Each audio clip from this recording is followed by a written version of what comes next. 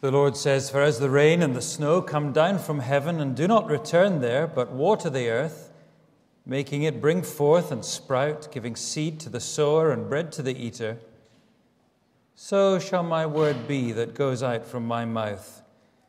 It shall not return to me empty, but it shall accomplish that which I purpose, and shall succeed in the thing for which I sent it."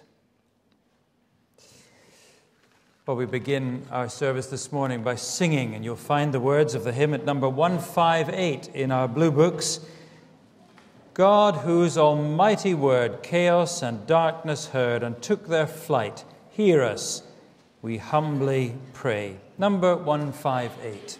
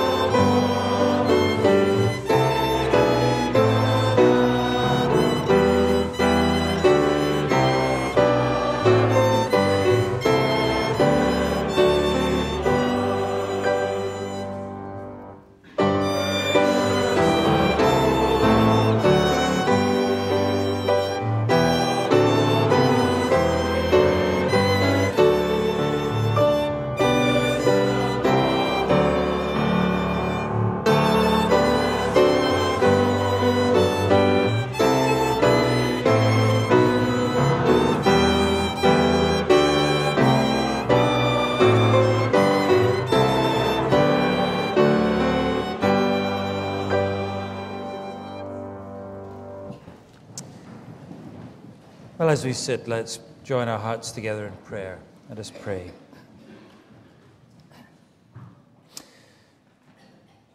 Lord our God, we bow in your presence, the God whose almighty word banished darkness and all chaos in the very beginning and brought the light of all creation, all that we see, into being.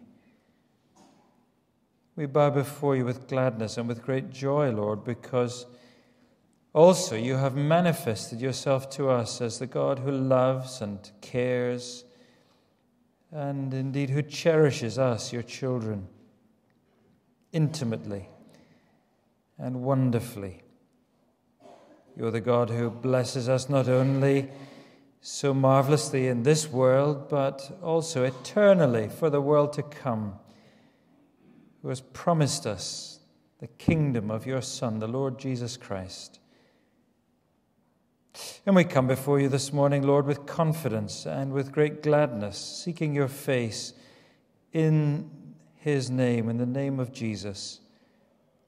How we praise you for the ultimate word that you have spoken to us in him, our Savior, a word of peace and of pardon, a word of everlasting wonder. That you have grasped us forever to make us your own and to conform us to his marvelous image, and so that we shall be, by your promise, we shall be like him. And so as we meet together this glad morning on this day that you have set apart for our blessing, for our benediction, as we draw near together as a people of your name, will you draw near and manifest yourself afresh to us? Will you quieten our hearts, Lord, by your Spirit, and open our hearts and our lips to offer you worthy praise? Unstop our ears, we pray, that we might hear your voice clearly and truly. And bend our knees, that we may truly offer you bodies as living sacrifices. Make us, Lord, we pray, a people who live to magnify your name, and in doing so, a people who delight your heart, that we might begin to be what you have called us to be, a people who truly reflect your goodness and your mercy and your truth and your love. We should manifest it to this world, and not only to this world, but as you have promised that we shall do, to the powers in heaven above, as well as on the earth beneath. So hear us, Lord. Lay your loving hand upon us in this morning hour, and bless us, we pray. For all that we ask is in the name of your Son, our Savior, the Lord Jesus Christ. Amen. Well, a very warm welcome indeed to all of you this morning. If you're visiting with us, and very especially if you're here with us at the Tron for the first time, then let me welcome you particularly in the name of the Lord Jesus Christ. Whether I can see you up here, or whether I hope you can see us and hear us if you're downstairs in one of the rooms there. We'd love to see you and meet you after the service, and we hope that you feel at home among us here as a fellowship of God's people. Very special welcome also to Dick Lucas, who is our preacher this morning and this evening.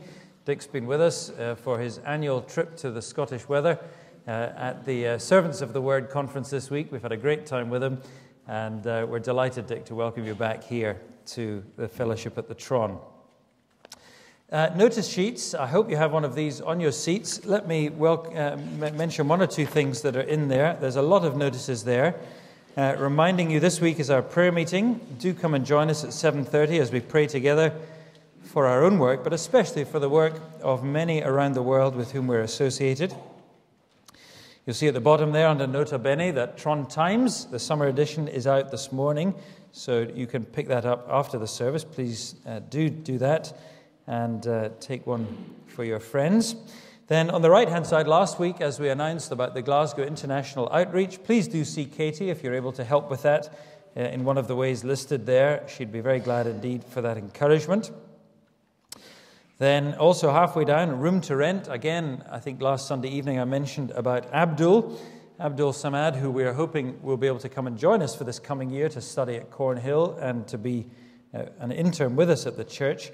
Abdul is from the Delhi Bible Institute, and we're very keen that we'd be able to provide just the right accommodation for him. So perhaps you'd give some thought to that, and if you're able to help, do let us know. Then importantly, the very bottom notice there, next Sunday, we have another Sunday of road disruptions, and I think this must be a new race that's taking place. It's a cycle race that's going to be going on all around the city centre all morning and all afternoon. And I've just been looking at the map, and it looks to me as though virtually the whole of the city centre is going to be closed off to cars. So it is going to be a problem next week. I would encourage you to get on the internet and look online and see where you think you're going to be able to go. I'm led to believe that you will be able to get access to the main car parks at Buchanan Galleries and so on. But I don't think, if you're coming from the south side of the city, I don't think you'll be able to get off the motorway onto Buchanan Street. I think you have to go round further around. So do have a look at that, and please do come early. I know that some of you love to be here at exactly 6 minutes past 11 every week. And if you want to retain that next week, you will have to set out early. But why not even make it an exciting opportunity to be here at 6 minutes to 11? There you are. So get up at 6:30 and start walking at 7, and you should be able to make it. But you have been warned, and I think it is going to be very difficult to get in about, certainly here, by car next Sunday. So do make every effort to find your way here. Two last things. One, just to thank all of you who helped with the conference this week. So many people who were here said to me just how welcome they felt, how well they were served, how wonderfully they were fed. And for all of you who took part in that, providing food, helping to steward, setting up the building, all of these things, I want to thank you so much. And just to say how proud it makes me every time people come and visit us and are so warm and thankful about the way our congregation care for them. So thank you for doing that and doing it so willingly and so happily. And then finally, one last announcement of great joy, and that is to congratulate Jordan Black and Nicola Brown on their engagement. And I'm always delighted to be announcing these things, and very warm congratulations to them and to their families. Well, now, we're delighted to have Dick this morning, and he's going to be preaching for us in the first book of Kings. So perhaps you'd like to turn there with me, and we're going to read together in 1 Kings chapter 18. If you have one of the church Bibles, I think that's page 299. And a very well-known story. But sometimes when a story is well-known, it's important, isn't it, just to read and listen very carefully so that we make sure we're reading what actually is here, not just what we think might be here. So we're going to read 1 Kings 18, beginning at verse 17. The background to this story is the prophet Elijah and his increasing clashes with the wicked king Ahab and his even more wicked wife Jezebel, and their promotion of these pagan prophets of the horrible god Baal. So 1 Kings 18 at verse 17. When Ahab saw Elijah, Ahab said to him, "Is that you, you troubler of Israel?" And he answered, "I have not troubled Israel, but you have, and your father's house, because you have abandoned the commandments of the Lord and followed the Baals. Now therefore send and gather all Israel to me at Mount Carmel, and the 450 prophets of Baal, and the 400 prophets of Asherah, who eat at Jezebel's table." So Ahab sent to all the people of Israel and gathered the prophets together at Mount Carmel. And Elijah came near to all the people and said, "How long will you go limping between two different opinions? If the Lord is God, follow him. But if Baal, then follow him." And the people did not answer him a word. Then Elijah said to the people, "I, even I only, am left a prophet of the Lord, but Baal's prophets are 450 men. Let 2 bulls be given to us, and let them choose 1 bull for themselves, and cut it in pieces, and lay it on the wood, and put no fire to it. And I will prepare the other bull, and lay it on the wood, and put no fire to it. And you call upon the name of your God, and I will call upon the name of the Lord. And the God who answers by fire, he is God." And all the people answered, "It's well spoken." Then Elijah said to the prophets of Baal, "Choose for yourselves 1 bull, and prepare it first, for you are many. And call upon the name of your God, but put no fire to it."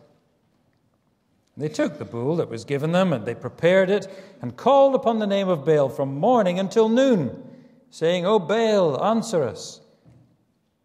But there was no voice. No one answered. They limped around the altar that they had made. And at noon Elijah mocked them, saying, "Cry aloud, for he is a god. Either he is musing, or he's relieving himself, or he's on a journey. Or perhaps he's asleep and must be wakened." They cried aloud and cut themselves after their custom with swords and lances until the blood gushed out upon them. And as midday passed, they raved on until the time of the offering of the oblation. But there was no voice. No one answered. No one paid attention. Then Elijah said to all the people, "Come near to me." All the people came near to him. And he repaired the altar of the Lord that had been thrown down. Elijah took 12 stones, according to the number of the tribes of the sons of Jacob, to whom the word of the Lord came, saying, "Israel shall be your name." And with the stones he built an altar in the name of the Lord. And he made a trench about the altar as great as would contain 2 seahs of seed. And he put the wood in order and cut the bull in pieces and laid it on the wood. And he said, "Fill 4 jars with water and pour it on the burnt offering and on the wood." And he said, "Do it a second time."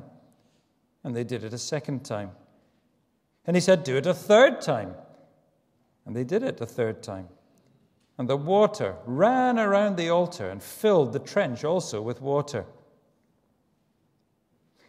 At the time of the offering of the oblation, Elijah the prophet came near and said, "O Lord, God of Abraham, Isaac, and Israel, let it be known this day that you are God in Israel, and that I am your servant, and that I have done all of these things at your word. Answer me, O Lord, answer me, that this people may know that you, O Lord, are God, and that you have turned their hearts back." Then the fire of the Lord fell and consumed the burnt offering and the wood and the stones and the dust, and licked up the water that was in the trench. And when all the people saw it, they fell on their faces and said, "The Lord, He is God. The Lord, He is God." Amen. And may God bless to us this His word. Well, we're going to sing number 888. Number 888, Martin Luther's great hymn about the God who stands like a fortress rock against every enemy and all wickedness. Our God stands like a fortress rock with walls that will not fail us. Number 888.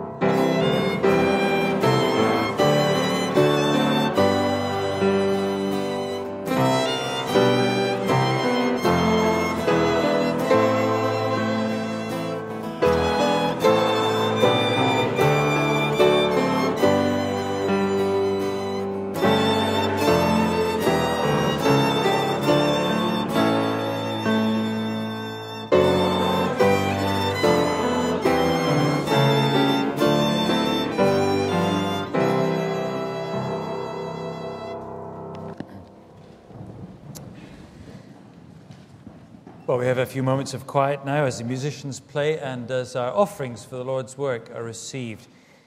You might like again to read these words that we'll be studying shortly, but as we do that in the quiet, our offerings will be received.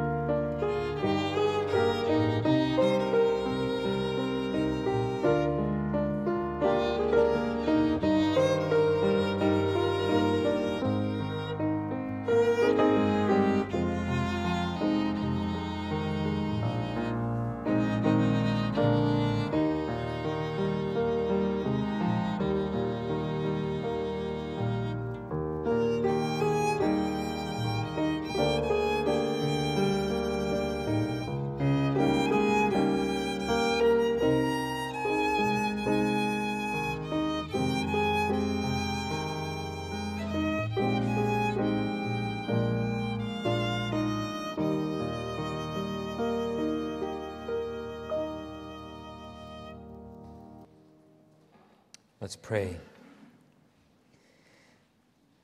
Our God and Father, as we bring these gifts before you, joining them to all the giving of our fellowship here, we thank you, Lord, for the privilege that you give to us of returning to you that of which you have given to us and which you take and use, that your church might be furnished with its needs for the gospel mission to this world, not only in this city or this land, but all over the world. And we thank you, Heavenly Father, for the richness of the partnerships that you give us with those whom we love and who love us, and with whom together we are seeking to spread the good news of the Lord Jesus Christ far and wide, even as we call upon you, O God, to bless the seed that is sown, to bring forth the growth, to expand and to grow your kingdom from the tiny mustard seed until it becomes the great tree that shall consume and fill this whole earth. How we thank you, Heavenly Father, for all that we hear from so many parts of the world where your church is growing in leaps and bounds, where the gospel has free course and is spreading in some ways like a forest fire, bringing hearts to life, changing lives, doing new things, bringing new hope and new life to so many communities. We thank you, Lord, for the things that our brother Don Carson shared with us on Wednesday evening about all that he has seen in recent days of your church advancing in so many parts of the world. We thank you, Lord, because so often it's easy for us in looking around in our part of the world where the ground does seem to be so hard and stony and unfruitful. It's easy for us to think, O God, that your word has lost its power. But we know that is not true. And so we pray, Lord, for your church throughout the world. We think of places where there are brothers and sisters of ours who are greatly troubled and indeed persecuted, oppressed for their faith, where they live in fear. In that regard, Lord, we thank you for what seems to be such encouraging news just in the last day or two from the land of Iran with the elections there, the appointment of this new premier, Hassan Rouhani, who seems to be a great force for moderating and for seeking peace and engagement with the rest of the world. Lord, we ask that this would indeed be so, that we would rejoice along with our dear brothers and sisters from Iran, some of them who are so close to us and dear to us here. We pray that this might be the beginning of a change of direction, of a lessening of tensions in the area, that the threats of military action and war would begin to be turned down, and that in the midst, O God, those who are right across Iran today turning to the Lord Jesus Christ, that they would be able to live in peace and in security without fear. We thank you, Father, for the news that so many in that nation are turning to Christ, that even where there is complete prescription of biblical teaching and of Bibles, yet, Lord, your Spirit is not bound, and you are able to reach into the darkness and pluck out those whom you are calling. We pray, Lord, that you would continue to do that more and more and more, even as we are seeing you doing this among brothers who have come from that country to this. We also pray this morning very especially, Lord, for the land of Turkey, so much in our news with so much civil unrest. We think of these scenes of protesters being cleared out of the center of Istanbul and Ankara yesterday. And we fear for a country that seems to be heading towards a great deal of civil disturbance, perhaps even civil war. We ask, Lord, very especially this morning for our loved ones, Jonathan and Dewey Blythe, living in Istanbul and seeking to serve Christ there. We pray, Lord, that you would protect them and surround them with your care. We ask that you would be near to them and their church. No doubt the believers there will be feeling very vulnerable and afraid. We ask, Lord, that somehow, even through these times of difficulty and tumult, as you are wont to do, that you would bring forth great growth in your church, both numerically and in stamina and in courage in proclaiming the gospel of Christ. We think, Lord, of all the great issues concerning our world leaders and politicians, the G8 summit taking place this week in Ireland, and all that will be discussed there among those in whose hands seems to be the power to shape this world and its future. We ask, Lord, for wisdom, for sanity, for a desire for peace, for the pursuit of that which is just and righteous to the peoples whom these men and women have been called to lead. We pray, Lord, for our own Prime Minister and his cabinet, for the First Minister in Holyrood, for all that these people of power have to do in our land in the months and the years to come. We have grieved, Lord, at so much of the legislation that has been put before our parliaments in recent days, and we fear for the fabric of our national life and our society and its communities, when so many pillars and foundations upon which peace and prosperity and health and wholeness rest, when our leaders seem with impunity to be seeking to erode and pull them away. Have mercy on us, O God, we pray. But in our hearts, Lord, the hearts of people who love the Lord Jesus Christ, who love his gospel, who want to make his word known in our land, keep us, Lord, we pray, ever from despairing. Keep us from losing faith in your power and in the might of your word, which brings forth light and truth, which invades the chaos of the darkness and can bring forth that which is beautiful and wholesome and lasting and wonderful. We know, Lord, that your word never returns to you void, but always accomplishes that for which you have purposed it. And so our prayer this morning is that your word would indeed go forth throughout our land today, in pulpits and in meeting places large and small, where any are gathered in the name of the Lord Jesus. May your word be opened and proclaimed boldly and strongly. May that word bear fruit, we pray. And so, Lord, as we gather humbly this morning to hear your word, we ask first of all that you would open our hearts.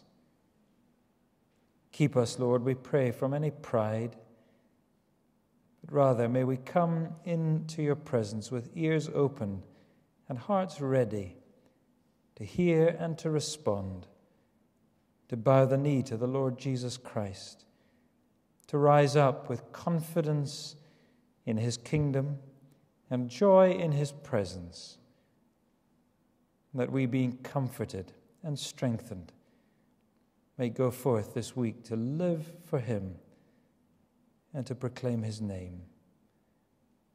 So hear us, O God, and speak to us, we pray, as we come to you. For we ask it in Jesus' name. Amen. So as we come to God's word, then we sing the hymn on the screen, Speak, O Lord, as we come to you to receive the food of your holy word.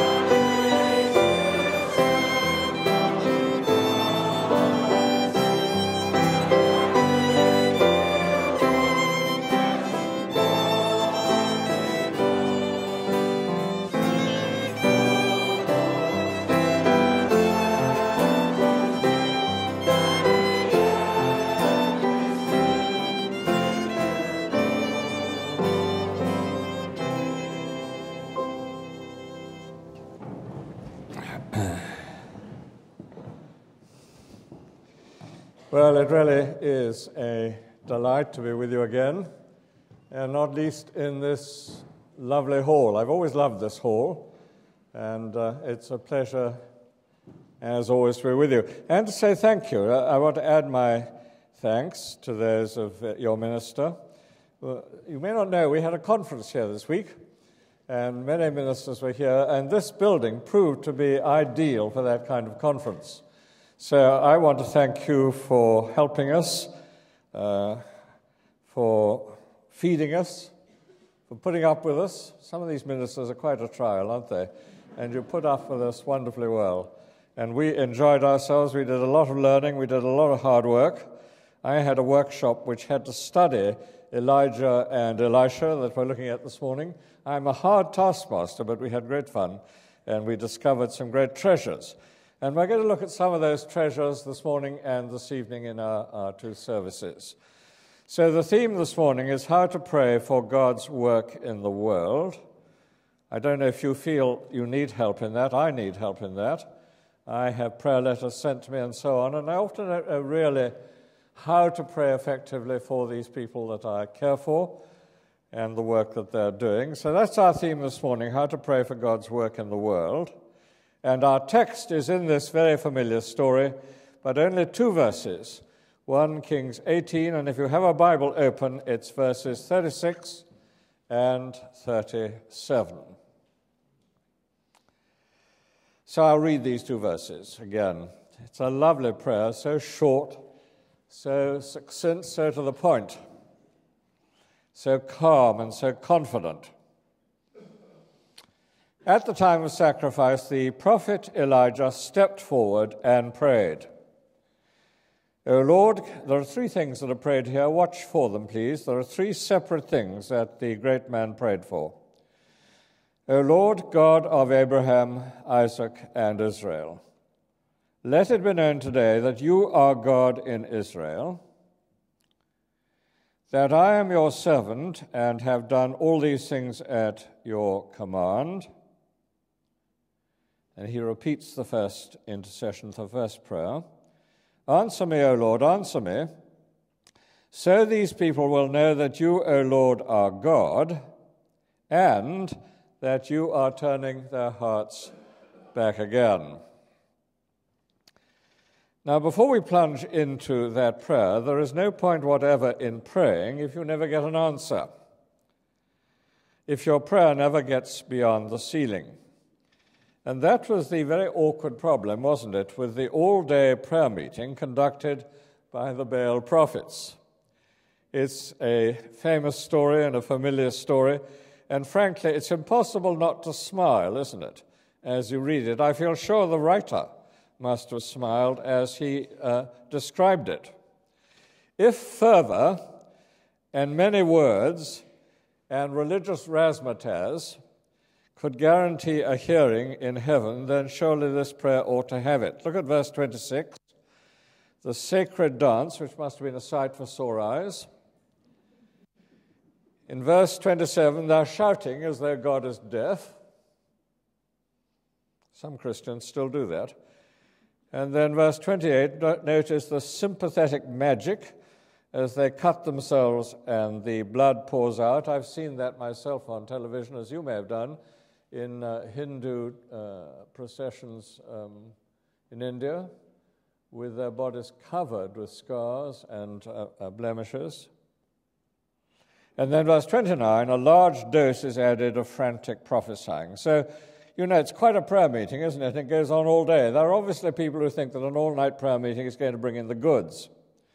So they go on all day, and they look like a lot of madmen gripped by hysteria. And it's so different, isn't it, from the calm confidence of the prophet Elijah. And the result, well, I'm very fond of that part of verse 29 at the end.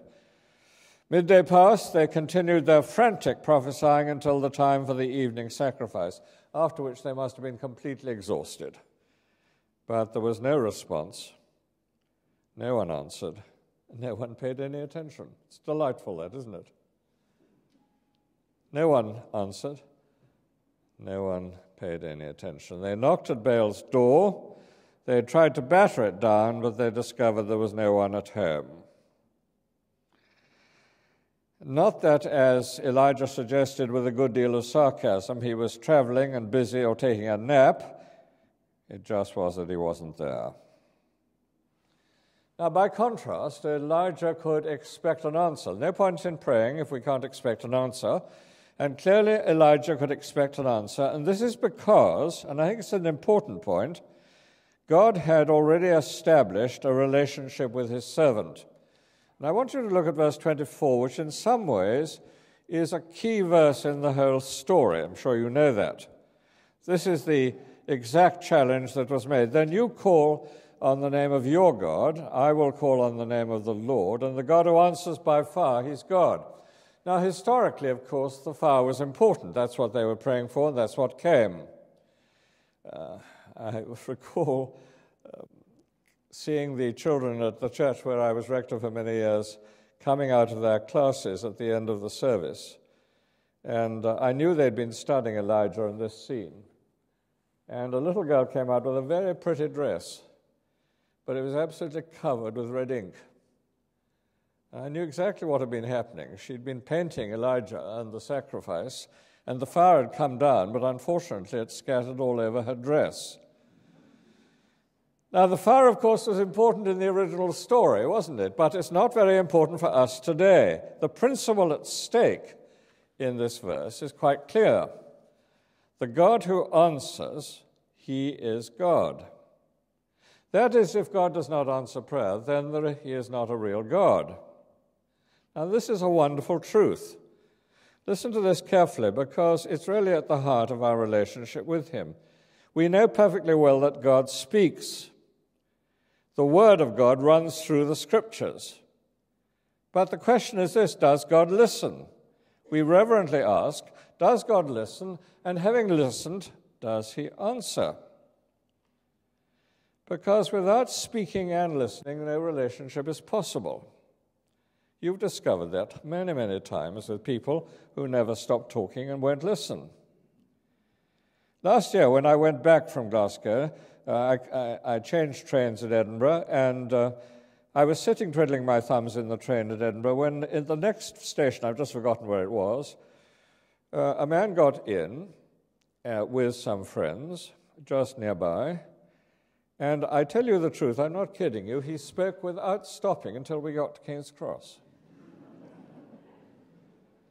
To this luckless audience who apparently could say nothing more but just yes or no. He simply trampled on them. He simply dominated them.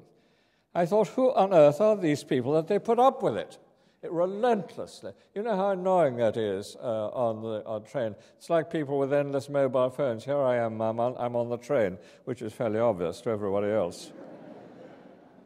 So when I got up at King's Cross, I thought, I'll have a look to see who these poor creatures are who had to listen all the way. It really was astonishing. He never stopped. And if he stopped, there was a sort of feeble yes or no, and start again he did. Now, I discovered a new Scottish word last night at supper. It was on the table mat at my host. It's the word blether. It may be familiar to you, but I've never heard it before. And I put it down carefully on my napkin because I wanted to learn this word. And in case you as a Scotsman don't know what it means, to blether is to chatter incessantly, to burble on, and that is exactly what this man was doing. And it was a blethering nuisance to all the rest of us. Now, do you agree with me that a relationship must mean that we not only speak, but we listen to those to whom we speak, we hear what they have to say, we answer? And the wonder of this passage is, I think it's the great wonder of the passage, much more important than the fire falling down, because that's all gone and past, is that Elijah knew a God, and we know a God, who not only speaks to us, and that word is very precious, but a God who also listens to us and answers. That's our very great privilege if we are Christians. A God who answers, he is God. Can there be a more important or encouraging word?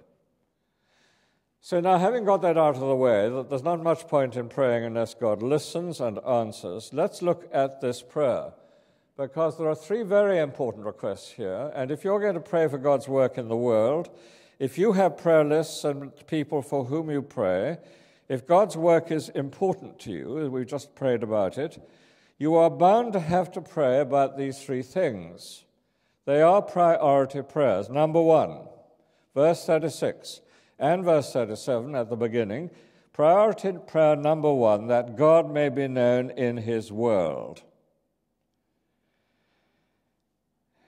Now, that is priority number one is surely shown in the Lord's Prayer. What does Jesus do when he teaches us that Lord's Prayer?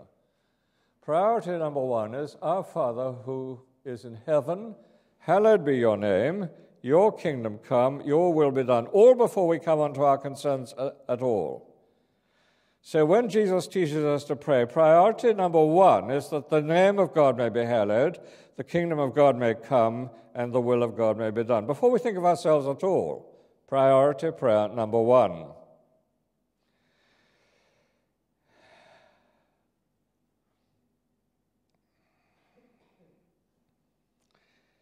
It wasn't so in Elijah's day, because the people were completely ignorant of the true God. As you know, they had wandered into Baal worship. I won't go into that. It was a very ugly thing.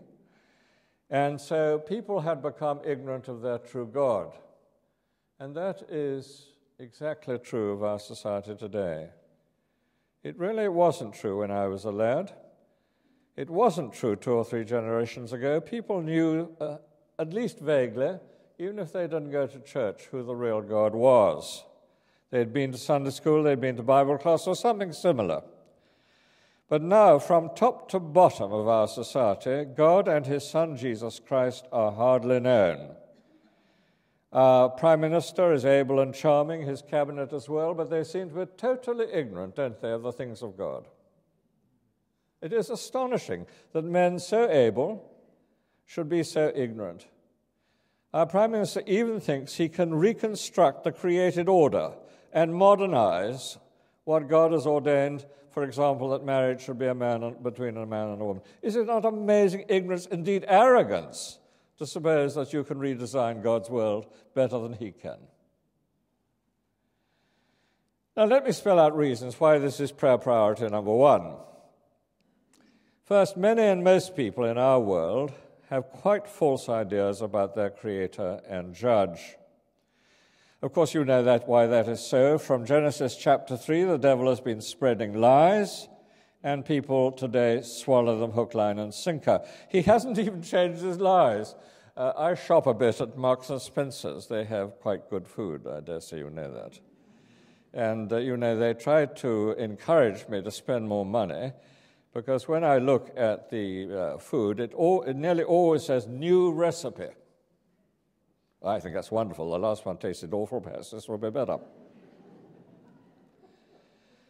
Now, do you think that the devil is saying in the 20th century, new lie, new recipe? No.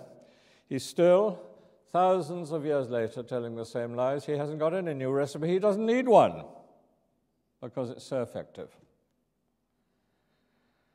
The lies that he tells, that we won't die, that there's no such place as hell, and so on, no such thing as God, he's still saying the same thing, and no new lies are needed.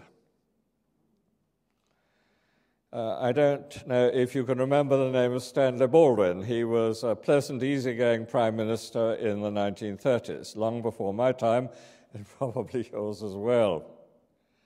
And he had a very poor reputation when the war came in 1939 because he'd done nothing to rearm our country, at least not until the very last minute.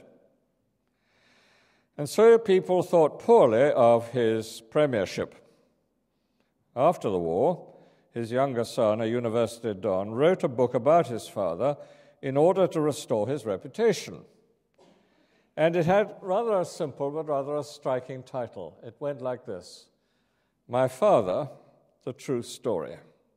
My Father, the True Story. And it occurs to me that sort of title would be very good for this book, wouldn't it? Holy Bible may not mean much to people today, but My Father, the True Story, that is what this book is about. And that's what the ministry of Christ is about, isn't it? Everything that Christ said and did was in order to tell people the true story about his Father.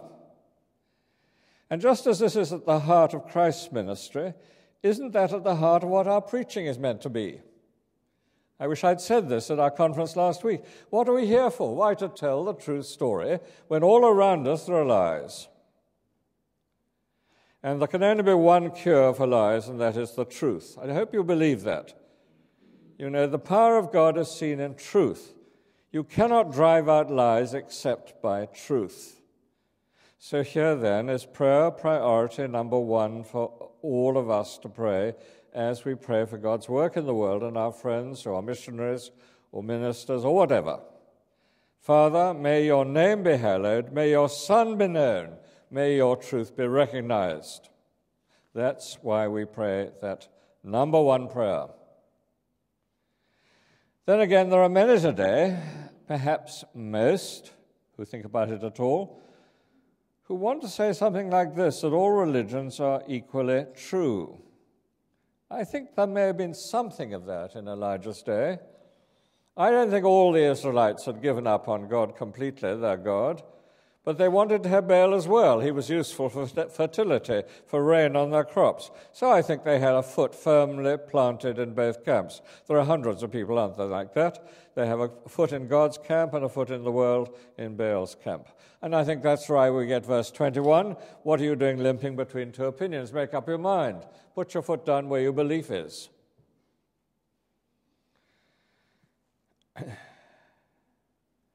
One of the issues that we considered in the workshop I led this week was the importance of the negatives in Scripture.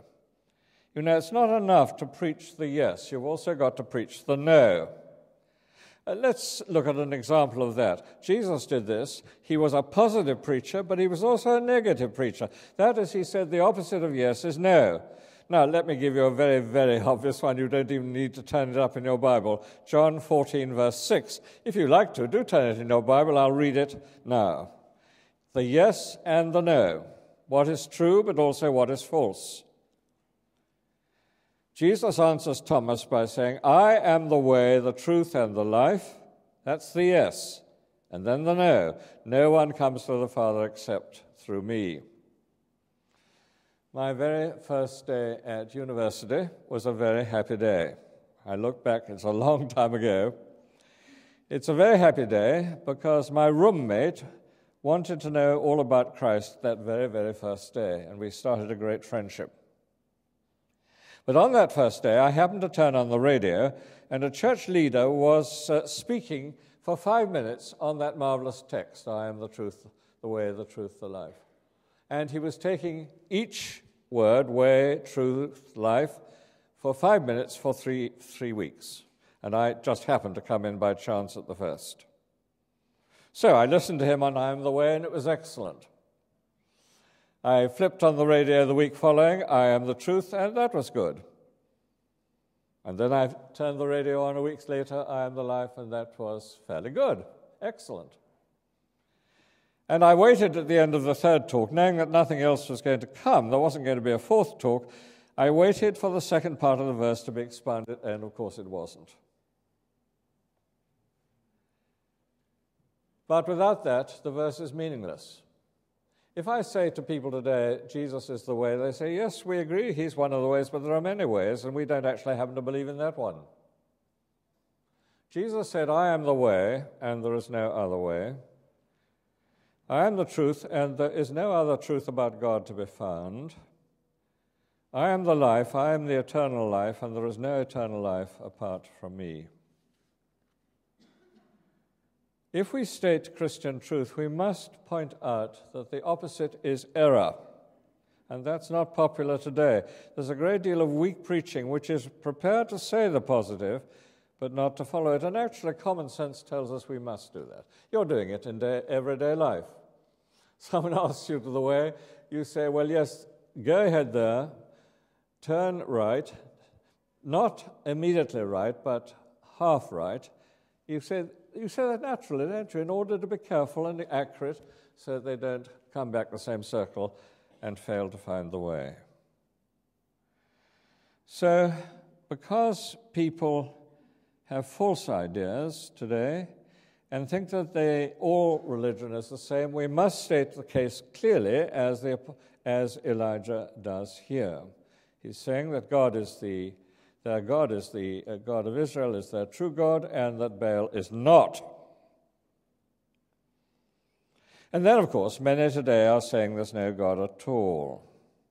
And it seems there's a growing number. It's rather chic, isn't it?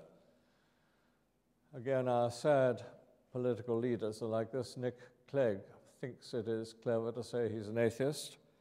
So does Ed Miliband. I think he always has been. But the real scandal, my dear friends, is not that there are atheists out there in the world, but there are atheists in the church as well. Within the body of Christ, there are those who virtually do not believe in the God of our Lord Jesus Christ. I brought with me a cutting from the Times of a meeting which took place 6 weeks ago in London at St. Martin in the Fields. It was a 50th year anniversary of the book everybody was talking about, and that book was Honest to God. Do you remember that, Honest to God, some of you older ones here? They printed 6,000 copies, but in the end 1 million sold, and it was translated into 17 languages.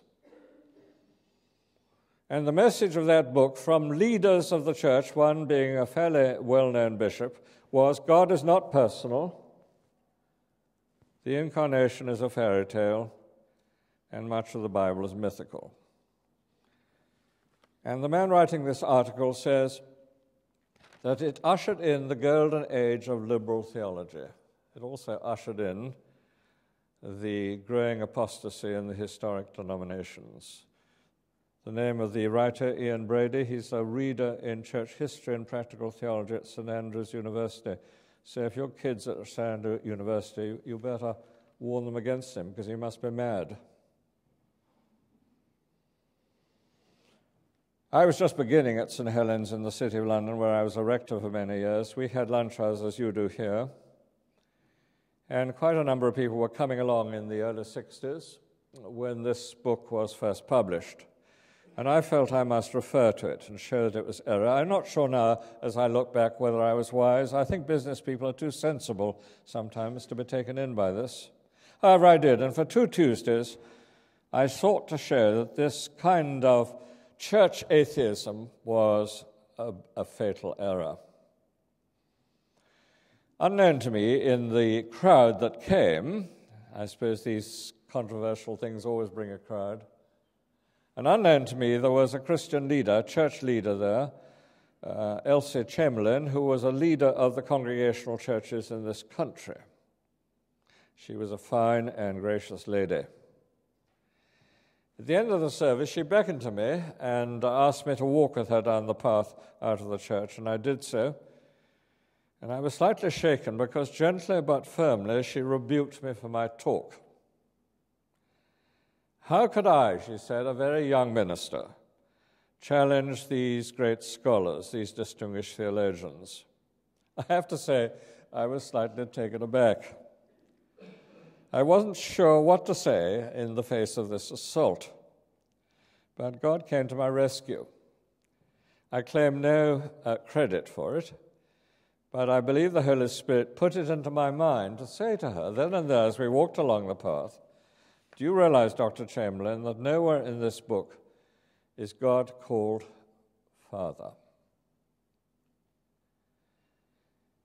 She stopped, literally, as though she'd been hit by a bullet. She paused, she looked at me, she was a tall woman, she looked down at me and she said, Mr. Lucas, I apologize. I wonder if she'd read the book. That you can write a book about the Christian faith without mentioning our Heavenly Father is to be self-condemned. It's not honest, it's dishonest to the God we know. And she realized that immediately. As I said, she was a fine person. It was just at the very same time when atheism was beginning to enter into the Christian church that John Stott and a number of other faithful Christian leaders met some of the men behind the myth of God incarnate. They met for a day's conference. All morning they discussed together and sought to come to grips with the issue and got absolutely nowhere. The discussion was evasive and unsatisfactory. The lunch hour came, and they lined up at the canteen for their food, and one of the leaders of the liberal modernistic theology was just ahead of Dr. Stott. Drawing a bow at a venture, John said to him, Bill, that wasn't his name, by the way, Bill, he said, do you worship Jesus? And quick as a flash came the answer, of course not. So there, after a hopelessly muddled morning, the whole issue was out in the open. The myth of God incarnate meant that Jesus Christ was a man like any other man, not part of the Trinity, not one that we worship, not one called God, not the Savior of the world. That's why priority prayer number 1 is this prayer at the beginning of verse 36 and the beginning of verse 37. Answer me, O Lord, answer me, so that this people will know that you are God. Answer me today, Lord Jesus, so that the people in Glasgow, the young people especially, may know that Jesus Christ is the Savior of the world and that there are no other Saviors to turn to. Isn't that a priority prayer number 1? Now, I spent most of my time on that, so briefly, prayer number 2 and prayer number 3. Will you look at this again? Will you gather your thoughts together? Because prayer number 2 and prayer number 3 are important. They may not be quite the same as prayer number 1, but they're still very important. Prayer number 2. Let it be known that you are God in Israel. I want to get the exact vocabulary here, the exact language, and that I am your servant and have done all these things at your command. Now, is that Elijah being egotistical? Why should he pray about that God should cause people to know that he's the Son? Well, of course, obviously, that they might know that the 450 prophets of Baal are not. But imagine yourself coming out and seeing these people against one another. The 400 prophets of Baal are chaplains to the Queen Jezebel. I take it they are sleek and well-fed. I take it they are clothed in wonderful vestments. I take it that they are the recognized clergy, and that everybody realizes that. Then cast your eye away from them to dear old Elijah, that ancient camel hair coat that's been darned 100 times by the widow at Zarephath, that frugal lunch pack in his hands, sandwiches made of locusts and wild honey.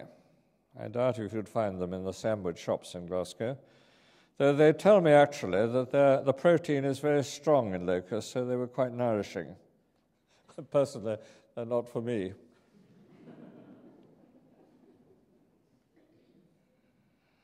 Here is a man who seems to be the past, scorned by the king and his dreadful wife.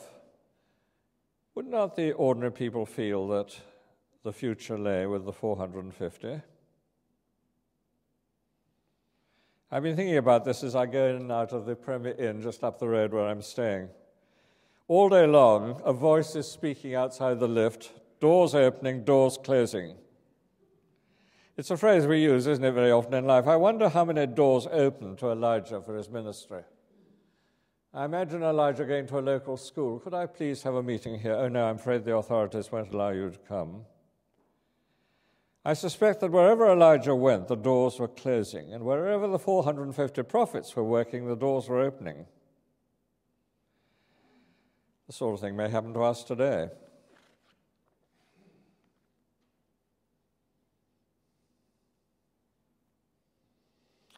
Back in the City of London in the 1960s, where I was speaking at St. Helens at the lunch hour on Tuesdays, half a mile away there was another church and another minister who also had a Tuesday lunch hour service.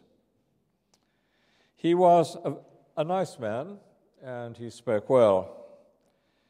He was, all those years ago, the first leader of gay liberation in London. Imagine a youngster coming to start work in the city, aged 18 or 19. He tries out the various churches, the various lunch hour services. He comes to me, and then the next Tuesday he goes to hear this man. We both wear a suit. We're both clergymen of the Church of England. The situation is much the same. We're standing in a pulpit. There are people in front. There's really no difference.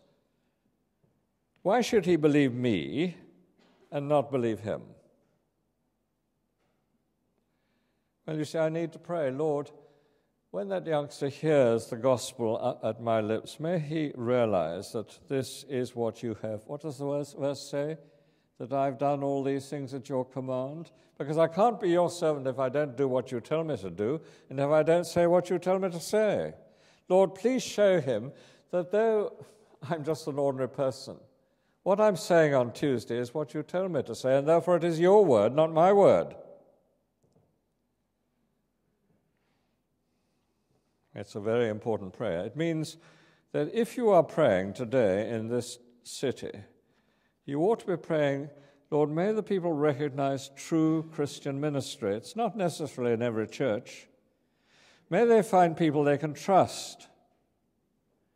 May there be preaching which is given at your command, words that you have given. Finally, prayer number 3. First, that God may be known. Secondly, that God's messengers may be known. There are lots of religious teachers in the world today. Lots around here, I'm sure, mosques, temples. First, prayer that God may be known. Second, prayer that God's messengers be known for who they are as speaking his word. And thirdly, and there it is in our prayer, isn't it, right at the end of verse 37, that God's power may be known and that you are turning their hearts back.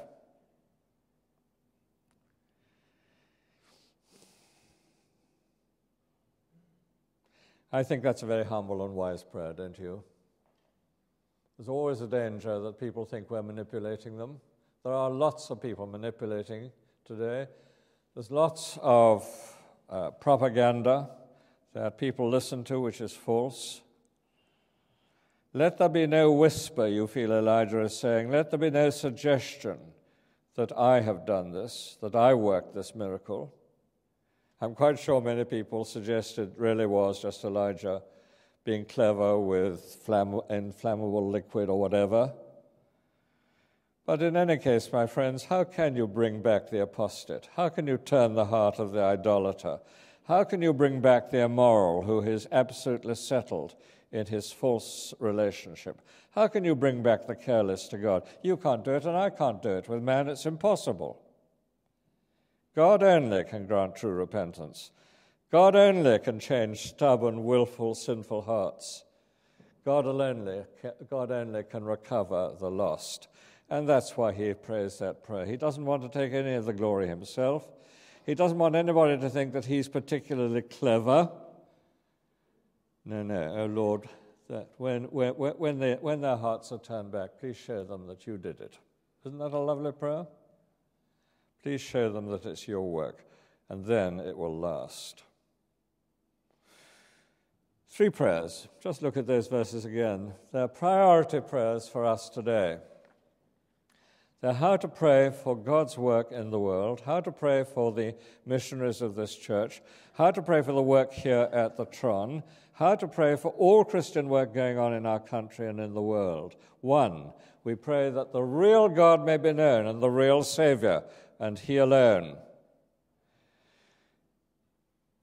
Secondly, we pray that the ministry of God, the ministry of Christ, the true ministry of the gospel, may be recognized for what it is, standing out amongst all the religious propaganda of the world. May people recognize who is speaking the truth.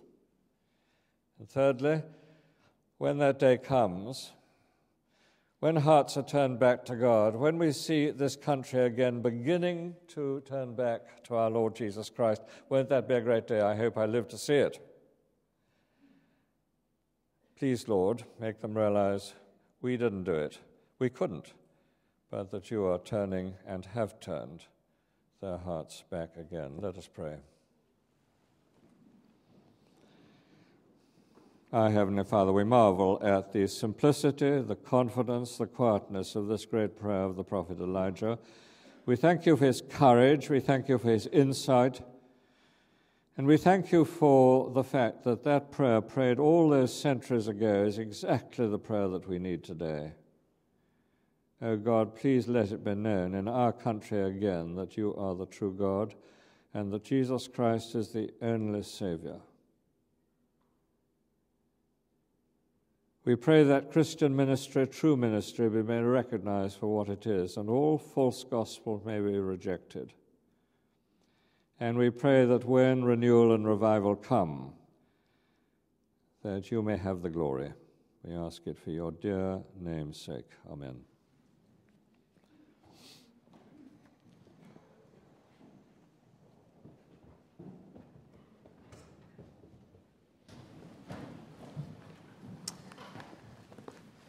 Well, we're going to close by singing a hymn which is really a prayer to that end. It's number 597. 597 in our books, a hymn by Christopher Idle, asking God that preachers of the God of grace, heralds of the dawning day, should be fitted for all that they face and prove their calling and their way be guided. And that's all of us, not just preachers on platforms at the front of churches, but preachers all in the pews and in our workplaces and among our families and wherever we are this week. This is a prayer we're singing and asking God for one another. So let's sing it together. Number 597.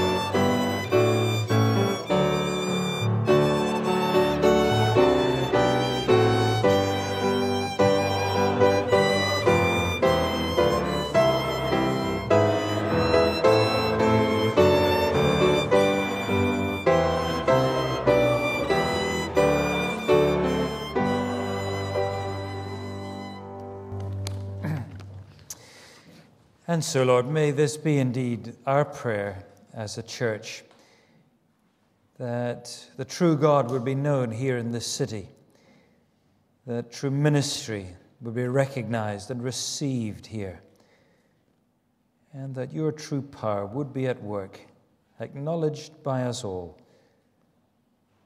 And to that end, may the grace of our Lord Jesus Christ, And the love of God and the fellowship of the Holy Spirit be with you all. Amen.